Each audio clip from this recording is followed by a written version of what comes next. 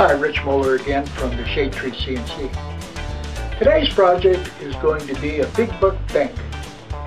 And this was originally inspired by a video I saw last January on the Stumpy Nubs website. I suggest you take a look at his video to see how this differs from the one that I have designed here. You want to check his January issue of titled CNC, the Big Buck Bank. And I would follow on with the YouTube video as well, because he goes into a deep discussion to how he made his bank, and you'll see how this one differs. So let's get on with the build. Okay, in Solidworks we go ahead and design a kind of a mortise and tenon assembly to where the front and back fit snugly into slots in the top and bottom pieces. And then we do rabbets on the end pieces, so we end up with only 6 pieces for our box and a 7th for an insert on the top. Now we went ahead and we're going to engrave the dollar bill on the front and back of the box. So let's start by cutting out the blanks and getting ready for the CNC.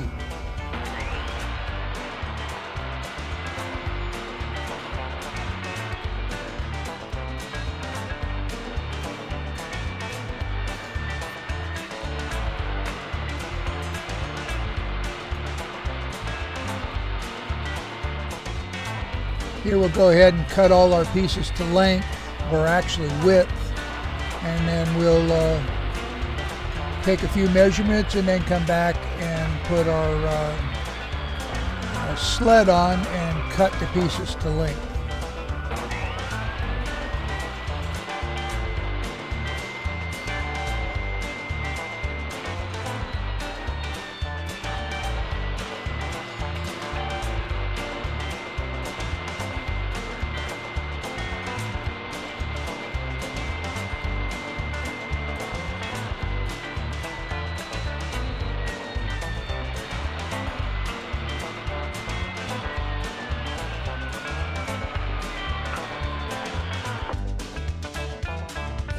Okay, so when I program my CNC, I always put the origin dead center of the part. That way I always know where I can start, and I can home my machine basically to that center should I ever lose my place and start over.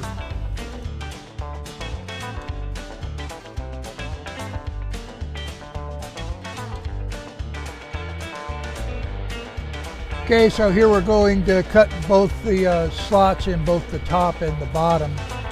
And so we just showed the CNC, not a whole lot of excitement here, but that's the way it goes when you're watching a CNC.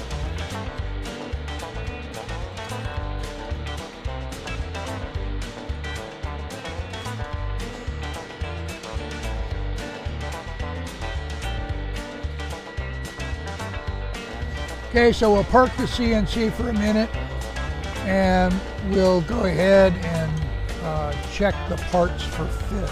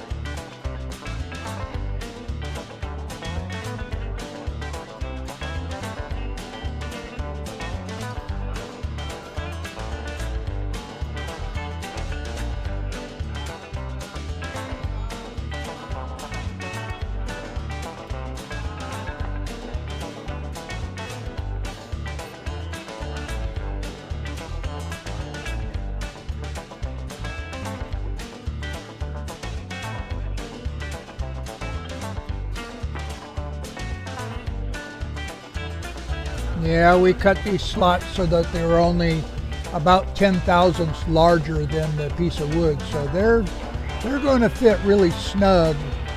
And so we're going to trim one down a little bit because they're just a tad longer than the slot.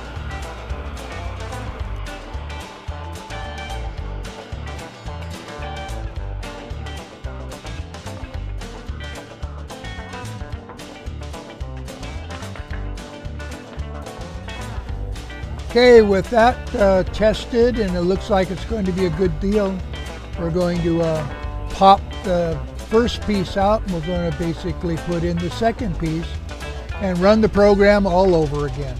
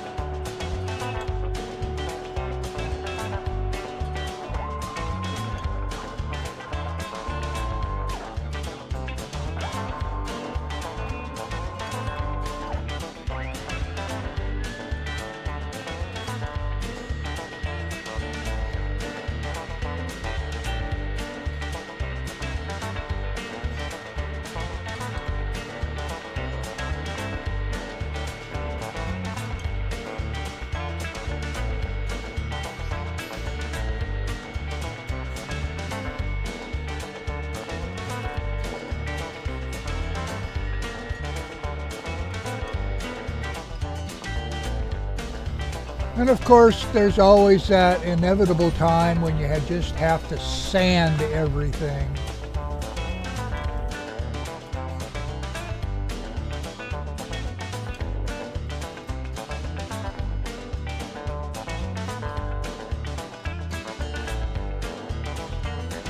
Okay, so we're going to do a dry fit here and get ready to do the end pieces so that we know that they'll dry fit.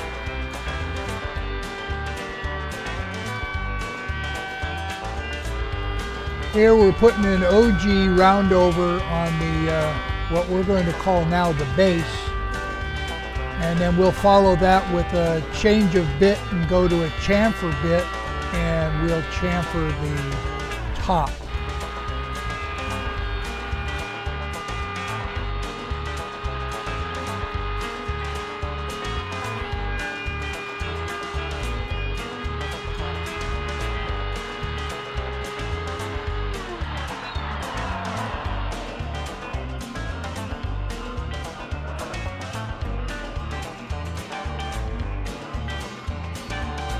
Now a lot of this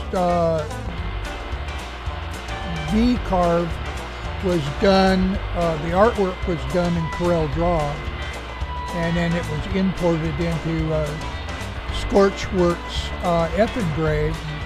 And if you want to know more about F-Engrave, check out my last video where I went in a little more depth of how to set up and program in F-Engrave.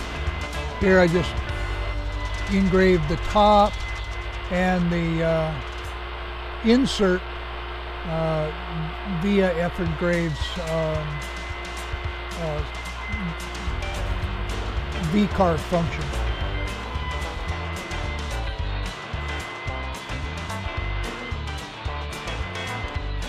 Here we're trimming up the end pieces so that they've got a reduction in material, basically a lap joint, and so, or a rabbit joint, and we're going to fit that inside. So we'll have a 1/2 inch material on the inside of the box and a 1/4 inch lip on the outside of the box.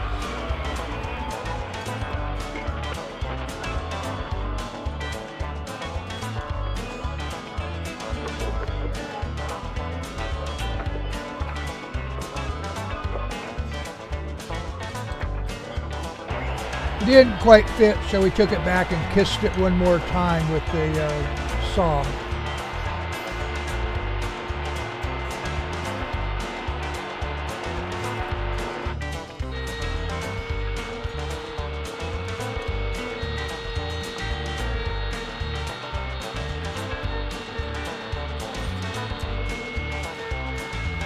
Here we're using that F-Engrave program to V-carve the decoration in the top of the insert. Notice that the material is 3/4 of an inch thick, and when I'm finished, I'm going to run it through my planer to take it down to 1/4 inch.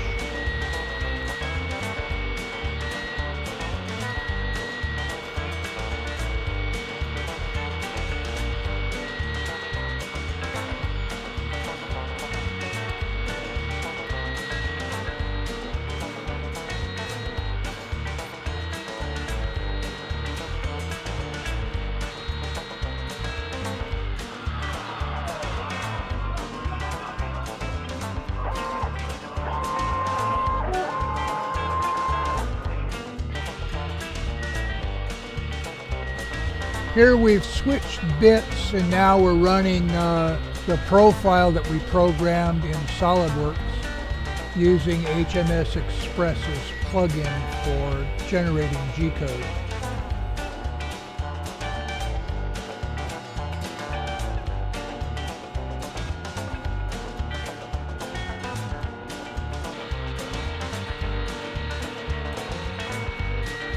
And again, more sanding.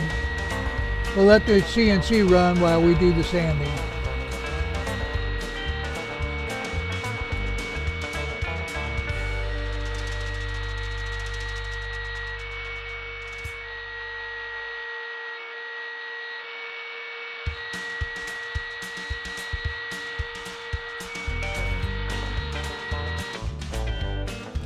So here we're going to use the program from Scorchworks that does a image to G-code, and it's pretty simple. You load an image, set the origin to the center, and in my case I set this to 60-degree bit and then limited the depth to 50 thousandths.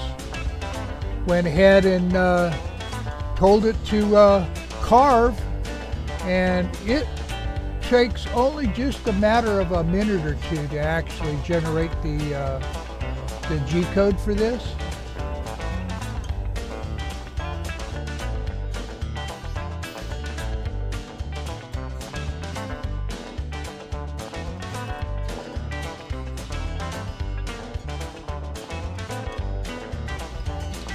So we were done with that. We saved the G-code. Now we'll basically bring in the back image, verify all our settings are the same. And again, I used a 60-degree bit on this, and we went ahead and ran that G-code.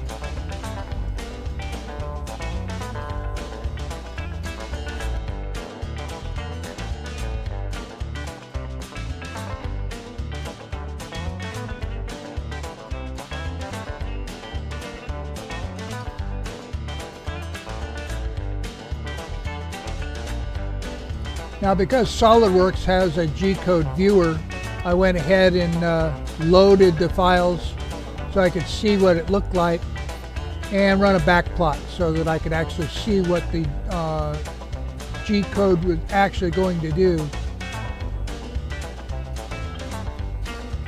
Do a quick scan here of all of the steps in the G-code, and we'll do the same for the back of the bill, just to verify that everything looks good.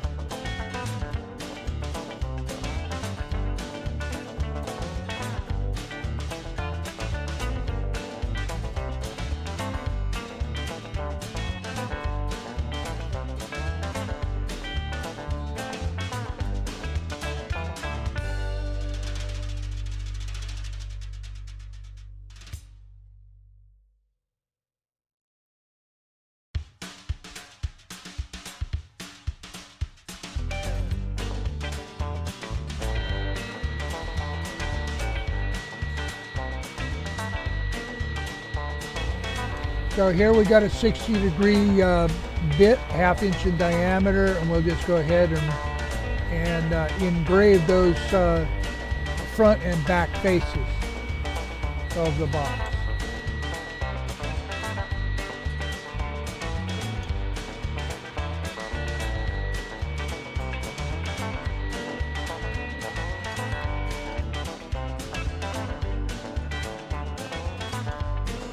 So here's what it looks like before we put any stain on it. Now what we're going to do is we're going to coat this with shellac first before we try and add any of the color.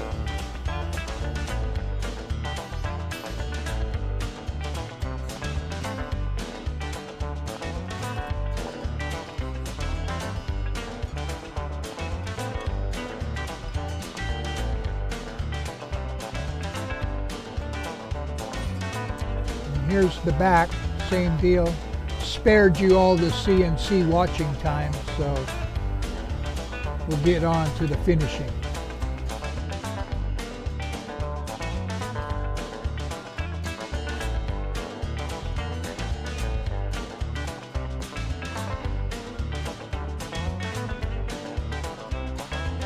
So off camera I went ahead and stained all of the top, bottoms, and side pieces with a dark stain. Okay, so we're ready to start assembly. The first thing that we did was we put some T-nuts in. They look like that, and basically you just press them in. So that gives us threaded holes here. So now we'll go ahead and put a little glue on the base.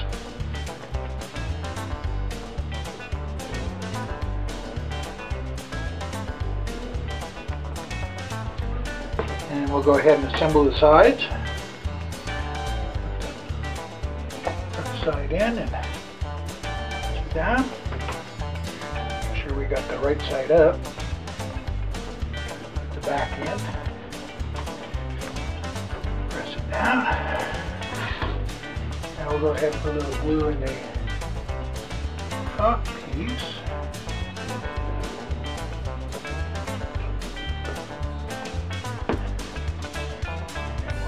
That over and set that in. Press that together. Okay. And now we'll take a little glue on this inside.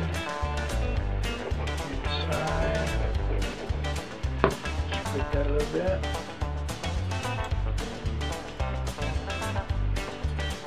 And set that in here.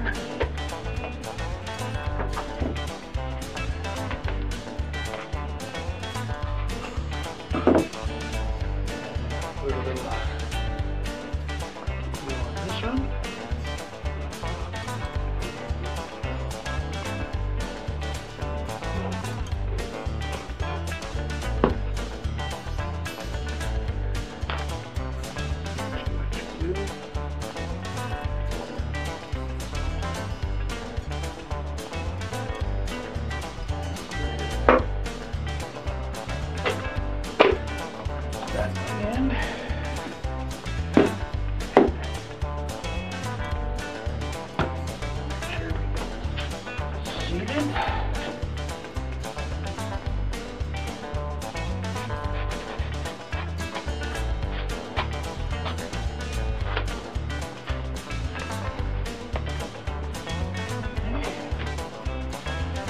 Good.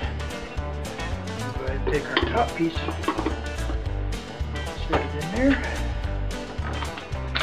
We got some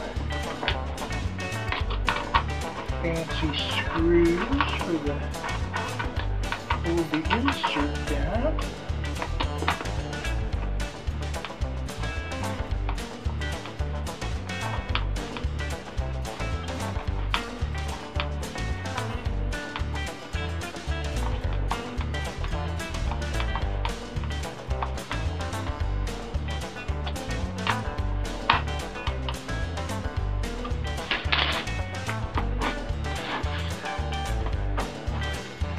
And there we have it.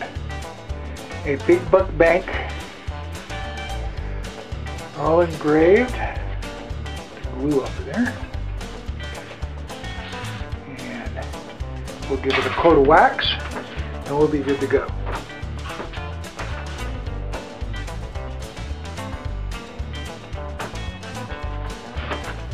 Okay, just a note. We basically took some of this creative paint, we dabbed a little bit on of it and then quickly wiped it off. And then we did the same thing in black on the opposite side. And then we put a coat of shellac over the whole thing.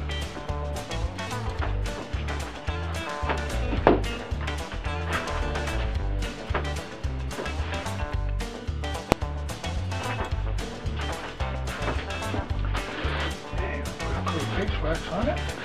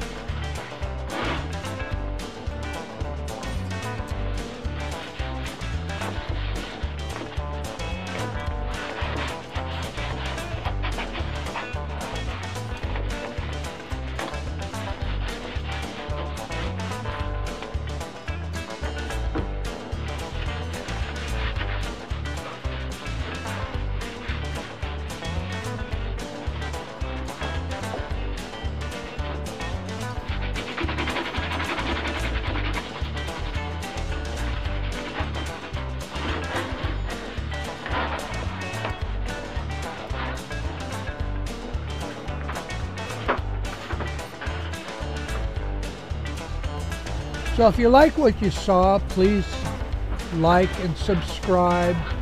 And above all, share with your friends. And please leave me a comment. All of that helps my ratings at YouTube. Thanks for watching.